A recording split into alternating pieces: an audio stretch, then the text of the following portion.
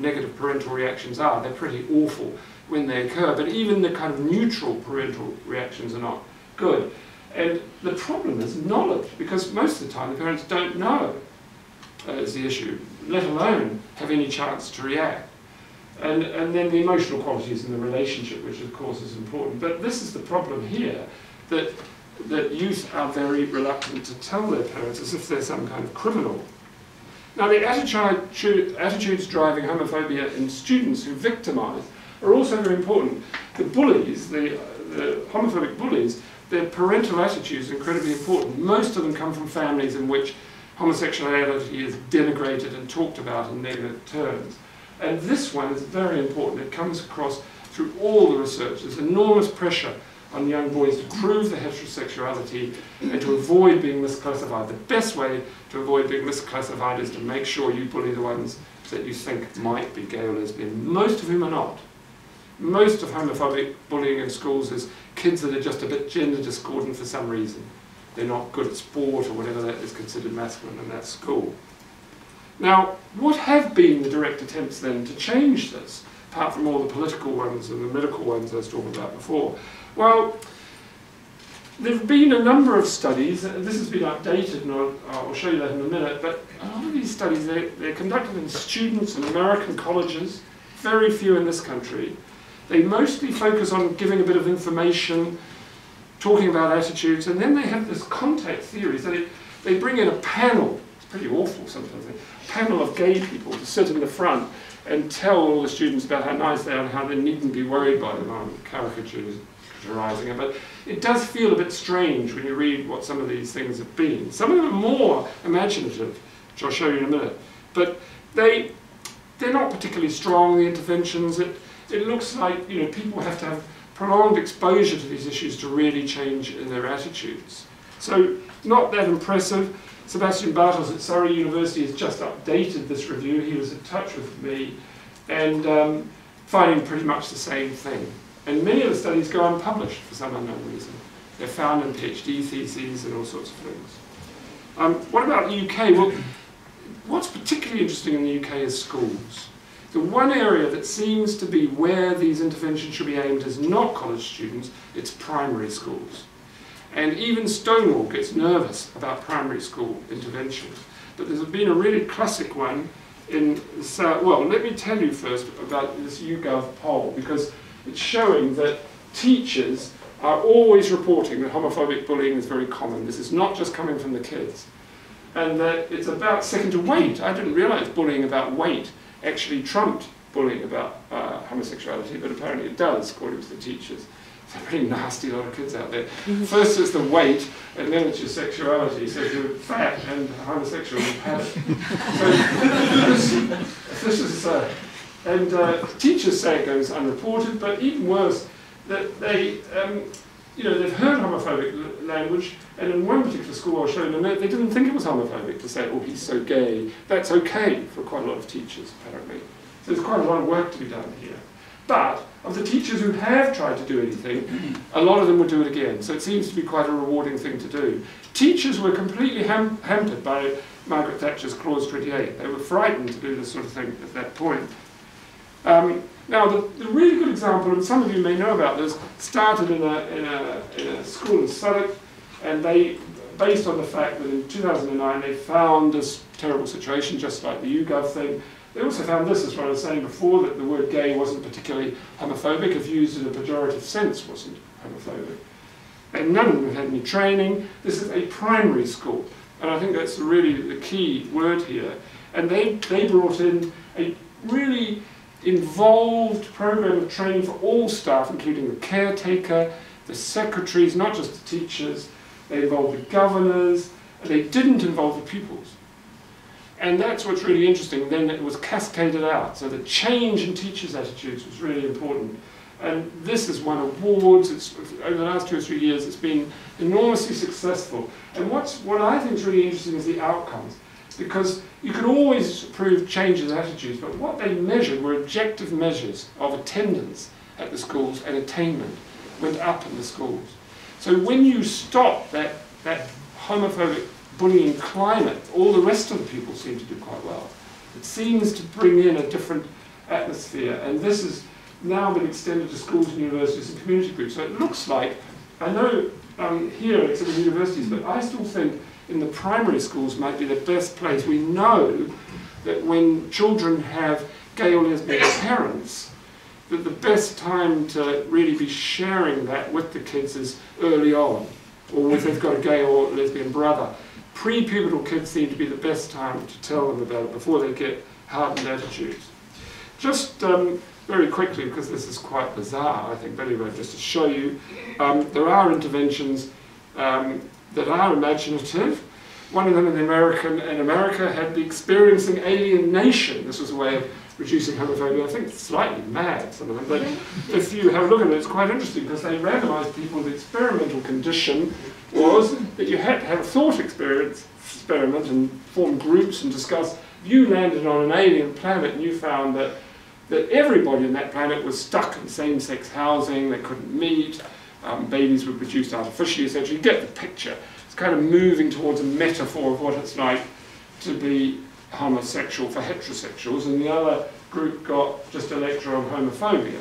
Okay? It wasn't much of a comparison group, I didn't think, compared to this exciting then. But attitudes to homosexuality, it's claimed, changed, and they were much more positive a week later. What really astonished me about this study was that the ones in this group didn't click. Most of them during the thought experiment didn't click that that might be a metaphor for homosexuality, which I thought was quite extraordinary and probably showed that it worked. And when they were told that this was, you know, perfect parallel, and then they answered the question if they were horrified. Oh, is that what it's like to be gay? It's a wee bit too good to be true. But, so people can bring in all sorts of imaginative projects.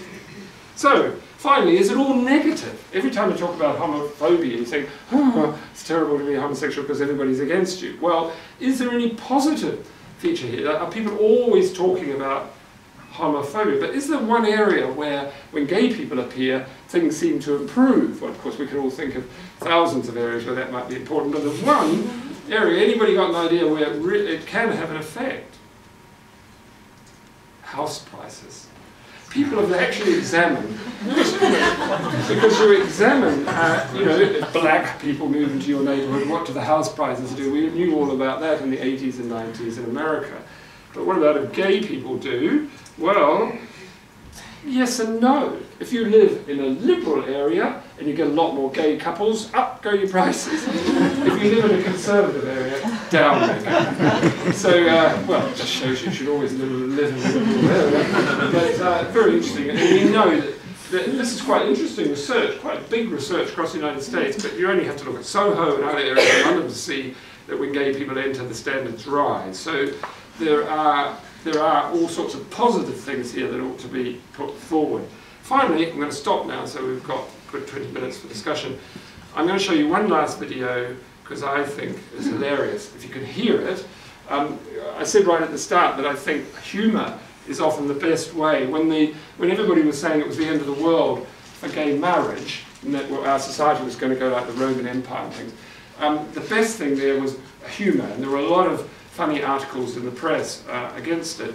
I come from New Zealand. Some of you may have seen video clips that were circulating on YouTube about the introduction of gay marriage, maybe proud to be a New Zealander, because it was so funny.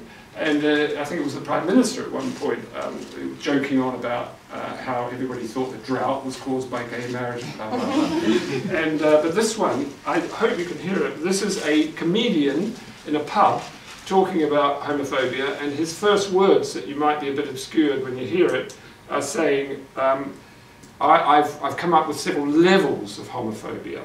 So let me just, I wanted to say here, John Gray is a very interesting author, some of you may know, that talks about philosophy and human development. He wrote Straw Dogs, and wrote, there's another book out recently, I can't remember the name of it, it's just come out.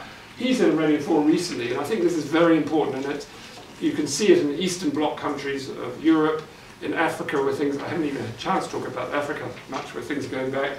It's a dangerous myth, and certainly Jewish people will know that, to assume that the prejudice has gone away. But if we get on to the little clip, let's see what the volume's like. I've invented various levels of homophobia. The top level of homophobia is when you punch someone just because they're not homophobic.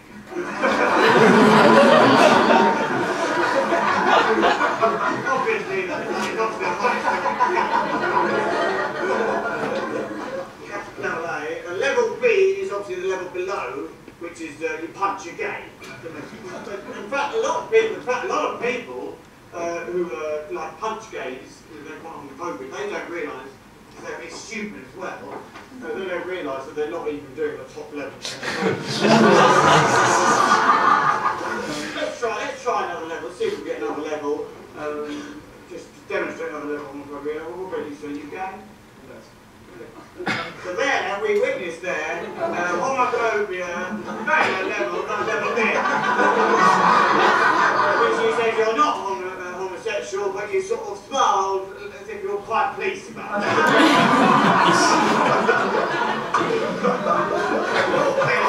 Homophobia level J, man or woman who is to avoid a homosexual scene.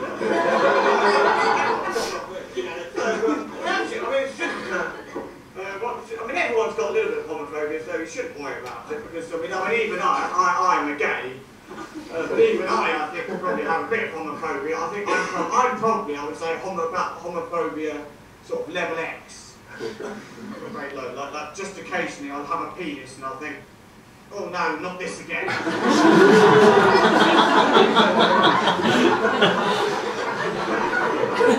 That's too much, doesn't it?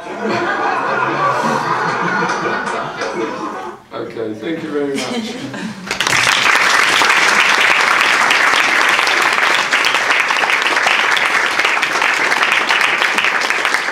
We've got about 20 minutes for questions. Can I abuse my position, Michael, back in the late 60s, early 70s, people like Desmond Morris in The Naked Ape were arguing that there was a kind of evolutionary basis which created this kind of taboo. In other words, anything that threatened the maximum reproduction endangered the species, and therefore that led to homophobia. And I suppose you could argue that some of our societies have changed perhaps because there is less emphasis now on maximum procreation. Do you think there's anything in that theory? Yeah, I think there's sort of just so stories that we get from evolution. There's no fossil evidence, but we make up these stories that might be true. We've actually researched this because there's some evidence now, quite a lot of evidence, that it might be beneficial in your family, in an evolutionary sense, to have a gay member. Now, I'll talk about that because it doesn't touch on exactly the issue that someone thinks you're not going to procreate, therefore. In fact, historically, most homosexual and lesbian people do procreate. It's only in modern society where they have fewer children than they might have had. But the issue around the family size is very, very interesting. There's now, our research and another group have shown that if you look at the family size in people who are gay, these are men, in men who families who are, even counting the fact that they have fewer children in modern society than straight people, there's a larger family size, a significantly large, a very small odds ratio, but huge in terms of the population, which is very interesting, very odd. And so there's lots of theories about why homosexuality is, if you're thinking in reductionist evolutionary terms, why it's maintained in the face of lower fecundity. That might be it. Whether that drives the attitudes or not, I don't know. It doesn't seem to explain the gender difference. Yeah. Thank you. My name is Sue Sanders. I'm co-chair of Schools Out. We gave birth to LGBT History Month and also a website called The Classroom, which I'm kind of shocked you didn't mention. How to mention it? That I am. 38 lessons sitting on the website which usualise lesbian and gay, bisexual, trans people. And what we've done is we've produced lesson plans for teachers, maths teachers, chemistry teachers, biology teachers, history teachers, anybody, and they embed the existence of lesbian and gay, bisexual, trans people within them, and they connect it to the curriculum. So we're saying, please let's get rid of the gay lesson. Please not have panels talking about, you know, how wonderful we are. Let's just usualise this. And we've coined this word usualise because normalise is a crap word and we can't use it, can we? Because the implication is if we use normalise, that there are people who are abnormal. Well, all right, I've been abnormal most of my life, but I think, you know, usual is more effective. So we usualise and actualise. So Those lessons have been grabbed by teachers. And they're on the TES websites, they're used across the world.